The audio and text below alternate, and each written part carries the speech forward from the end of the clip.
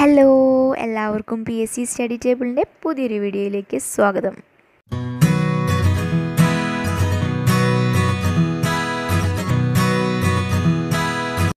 ഇന്നത്തെ വീഡിയോയിൽ നമ്മൾ LDC എക്സാമിൻ്റെ പ്രീവിയസ് ക്വസ്റ്റ്യനും അതിനോടനുബന്ധിച്ച് പരീക്ഷകളിൽ വരാൻ സാധ്യതയുള്ളതുമായിട്ടുള്ള പോയിൻറ്റ്സാണ് നോക്കാൻ പോകുന്നത്.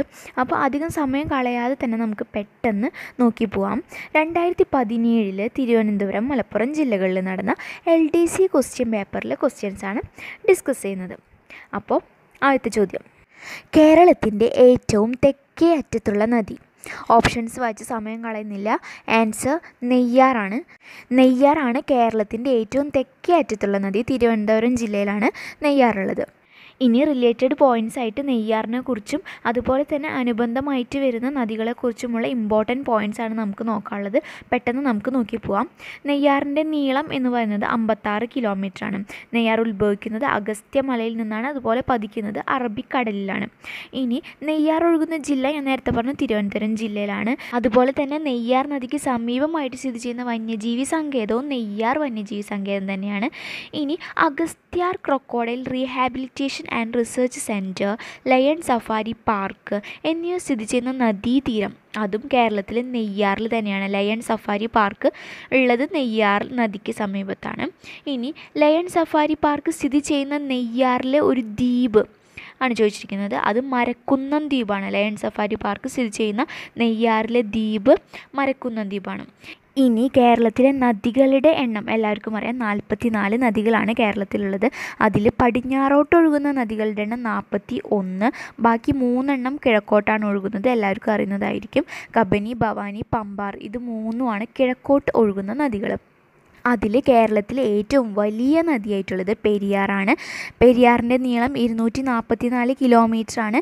അതുപോലെ പെരിയാർ ഉത്ഭവിക്കുന്നത് സഹ്യപർവ്വതത്തിലെ ശിവഗിരി മലയിൽ നിന്നാണ്. ഇനി കേരളത്തിലെ ഏറ്റവും ചെറിയ നദി മഞ്ചേശ്വരം പുഴയാണ്.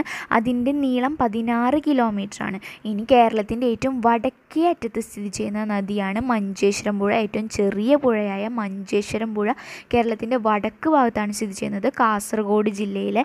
അവിടെ ബാലപ്പൂണി കുന്നുകളിൽ നിന്നാണ് നമ്മുടെ മഞ്ചേശ്വരം പുഴ ഉത്ഭവിക്കുന്നത്. ഇനി തലപ്പാടി പുഴ എന്നും നമ്മുടെ മഞ്ചേശ്വരം പുഴയ്ക്ക് പേരുണ്ട്. മറക്കരുത്, മഞ്ചേശ്വരം പുഴയുടെ മറ്റൊരു പേരാണ് തലപ്പാടി പുഴ. ഇനി കേരളത്തിലെ ഏറ്റവും കൂടുതൽ അണക്കെട്ടുകൾ നിർമ്മിക്കപ്പെട്ടിരിക്കുന്ന നദി പെരിയാർ നദിയാണ്. കേരളത്തിലെ ഏറ്റവും വലിയ നദിയായ പെരിയാർ നദിയിലാണ് ഏറ്റവും കൂടുതൽ അണക്കെട്ടുകളുള്ളത്. അതുപോലെ കേരളത്തിലെ രണ്ടാമത്തെ നീളം കൂടിയ നദി ഭാരതപ്പുഴ, 209 കിലോമീറ്ററാണ്. ഭാരതപ്പുഴയുടെ ഉത്ഭവം ആനമലയിൽ നിന്നാണ്. കേരളത്തിലെ മൂന്നാമത്തെ നീളം കൂടിയ നദി പമ്പയാണ്. പമ്പയുടെ ദാനം എന്നറിയപ്പെടുന്നത് കുട്ടനാടാണ്. അതുപോലെ തന്നെ തിരുവിതാംകൂറിൻ്റെ ജീവനാഡി എന്നറിയപ്പെടുന്നതും പമ്പ നദിയാണ്.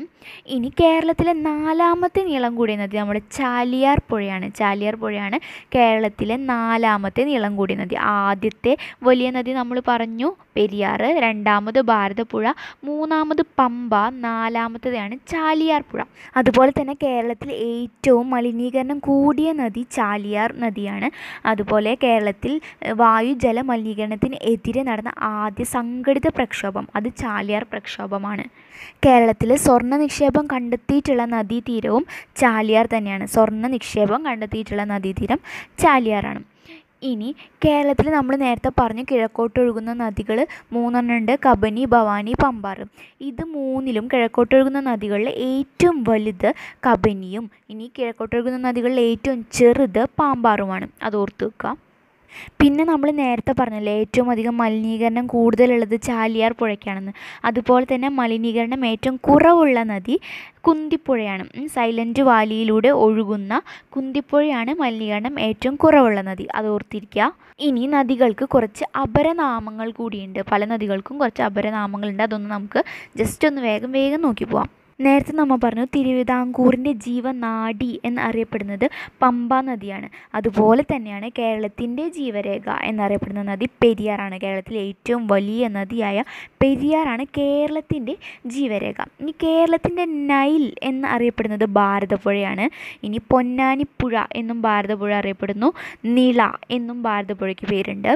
ഇനി ഇനി തിരുവിതാംകൂറിൻ്റെ ജീവനാഡി എന്ന് നമ്മൾ നേരത്തെ പറഞ്ഞ പമ്പ നദിക്ക് ദക്ഷിണ ഭഗീരഥി എന്നൊരു അപരനാമം കൂടിയുണ്ട്. അതുപോലെ തന്നെ പ്രാചീന കാലത്ത് പമ്പാ നദി അറിയപ്പെട്ടിരുന്നത് ബാരിസ് എന്ന പേരിലാണ്. ഇത് പല ക്വസ്റ്റ്യൻ പേപ്പറിലും ചോദിച്ചിട്ടുള്ള ക്വസ്റ്റ്യനാണ് ഇതെല്ലാം. അപ്പോൾ ഇതൊക്കെ നോട്ട് ചെയ്ത് വെക്കുക. നമ്മൾ നേരത്തെ പറഞ്ഞില്ലേ മലിനീകരണം കൂടിയ നദി ചാലിയാർ നദി, അതിൻ്റെ മറ്റൊരു പേരാണ് കല്ലായിപ്പുഴ. വേറൊരു പേരും കൂടിയുണ്ട് ബേപ്പൂർ പുഴ. മറ്റൊരു പേരും കൂടിയുണ്ട് ചൂലിക നദി. അങ്ങനെ കുറേ പേരുകളുണ്ട് നമ്മൾ ചാലിയാർ നദിക്ക്. കല്ലായിപ്പുഴ, ബേപ്പൂർ പുഴ, ചൂലിക നദി. കേരളത്തിലെ മഞ്ഞ നദി എന്നറിയപ്പെടുന്നത് കുറ്റ്യാടിപ്പുഴയാണ്. മുരാട് പുഴ എന്നും കുറ്റ്യാടിപ്പുഴയ്ക്ക് പേരുണ്ട്. അതുപോലെ തന്നെ ചന്ദ്രഗിരിപ്പുഴ, അതിൻ്റെ മറ്റൊരു പേരാണ് പയസ്വിനി. ചന്ദ്രഗിരിപ്പുഴയുടെ മറ്റൊരു പേരാണ് പയസ്വിനി. ഇനി പാമ്പാർ, കിഴക്കോട്ടൊഴുകുന്ന നദികളിൽ മൂന്നാമത്തെ നദിയാണ് പാമ്പാർ. ഏറ്റവും ചെറിയ നദി, കിഴക്കോട്ടൊഴുകുന്ന നദികളിൽ ഏറ്റവും ചെറിയ നദിയായ പാമ്പാറിൻ്റെ മറ്റൊരു പേരാണ് തലയാർ.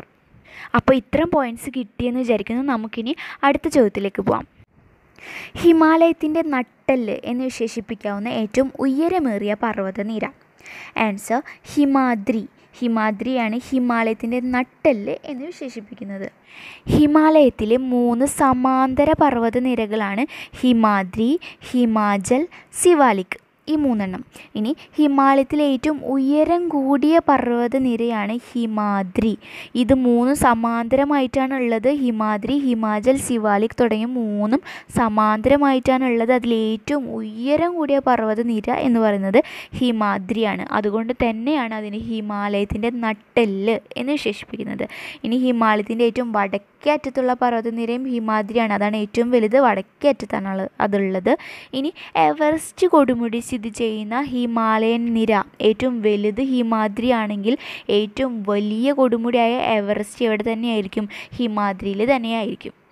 ഇനി ഹിമാദ്രിയിൽ തന്നെ സ്ഥിതി ചെയ്യുന്ന മറ്റു ചില പ്രധാന കൊടുമുടികളാണ് കാഞ്ചൻജംഗ, നംഗപർവ്വതം, നന്ദാദേവി തുടങ്ങിയവയൊക്കെ. ഇന്ത്യയിലെ ഏറ്റവും ഉയരം കൂടിയ കൊടുമുടി ആയിട്ടുള്ളത് ഗോഡ്വിൻ ഓസ്റ്റിനാണ്. അതുപോലെ തർക്കരഹിത ഇന്ത്യയിൽ സ്ഥിതി ചെയ്യുന്ന ഏറ്റവും ഉയരം കൂടിയ കൊടുമുടി കാഞ്ചൻജംഗയാണ്. കാരണം ഗോഡ്വിൻ ഓസ്റ്റിൻ പല ഭാഗങ്ങളും ഇന്ത്യയിൽ മാത്രമല്ല സ്ഥിതി ചെയ്യുന്നത്. അപ്പോൾ അത് തർക്കത്തിലാണുള്ളത്. അതുകൊണ്ടാണ് തർക്കരഹിതമായിട്ടുള്ള ഇന്ത്യയിൽ സ്ഥിതി ചെയ്യുന്ന ഏറ്റവും ഉയരം കൂടിയ കൊടുമുടി കാഞ്ചൻജംഗ എന്ന് പറയുന്നത്. പൂർണ്ണമായും ഇന്ത്യയിൽ തന്നെയാണ് കാഞ്ചൻജംഗ സ്ഥിതി ചെയ്യുന്നത്. കാഞ്ചൻജംഗ ഉള്ളത് സിക്കിമിലാണ് കേട്ടോ. ലോകത്തിലെ തന്നെ ഏറ്റവും വലിയ പർവ്വതനിരയാണ് നമ്മുടെ ഹിമാലയൻ പർവ്വതം. ഏകദേശം നീളം 2400 കിലോമീറ്ററാണ് ഇതിനുള്ളത്. ലോകത്തിലെ ഏറ്റവും വലുതും അതുപോലെ ഏറ്റവും പ്രായം കുറഞ്ഞതുമായ മടക്ക് പർവ്വതമാണ് നമ്മുടെ ഹിമാലയം. ഏഷ്യയുടെ വാട്ടർ ടവർ എന്നറിയപ്പെടുന്ന പർവ്വതനിരയാണ് ഹിമാലയം. കാരണം പല നദികളും ഹിമാലയത്തിൽ നിന്നാണ് ഉത്ഭവിച്ചു വരുന്നത്. അതുകൊണ്ടായിരിക്കും ഏഷ്യയുടെ വാട്ടർ ടവർ എന്ന് ഹിമാലയം അറിയപ്പെടുന്നത്. ഇനി ഹിമാലയം എന്ന വാക്കിൻ്റെ അർത്ഥം വരുന്നത് മഞ്ഞിൻ്റെ വാസസ്ഥലം എന്നാണ്. മഞ്ഞിൻ്റെ വാസസ്ഥലം എന്നാണ് നമ്മുടെ ഹിമാലയം എന്ന വാക്കിന് അർത്ഥം. ഹിമാലയം നിർമ്മിച്ചിരിക്കുന്ന ശിലകൾ അവസാദ ശിലകളാണ്. ശിലകളെക്കുറിച്ച് ഇപ്പോൾ അടുത്ത് PSC പല എക്സാമുകളും ചോദ്യങ്ങൾ ചോദിക്കുന്നുണ്ട്. അപ്പോൾ ഹിമാലയം നിർമ്മിച്ചിരിക്കുന്ന ശില എന്ന് പറയുന്നത് അവസാദ ശിലയാണ്. അപ്പോൾ ഇത്രയും പോയിൻറ്റ്സാണ് നമ്മൾ ഇന്ന് നോക്കുന്നത്. ഇനി അടുത്ത വീഡിയോയിലൂടെ കൂടുതൽ ക്വസ്റ്റ്യൻസും കൂടുതൽ റിലേറ്റഡ് പോയിൻറ്റ്സുമായിട്ട് വരുന്നതായിരിക്കും. അപ്പോൾ എല്ലാവർക്കും ഓൾ ദി ബെസ്റ്റ്.